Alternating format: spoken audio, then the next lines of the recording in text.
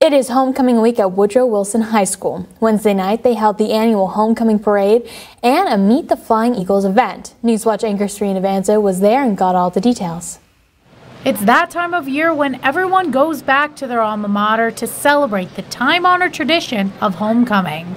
Woodrow Wilson is celebrating this week ahead of the game with a parade and more. During their parade, they had 20-plus groups parade downtown. They had the nominees for the various courts, such as homecoming and prom, the athletic and spirit teams at Woodrow Wilson, local elementary schools, and so much more. The local community and kids had a blast watching and collecting all the candy that was thrown. After the parade, the spirit continued at the football field for their Meet the Flying Eagles event.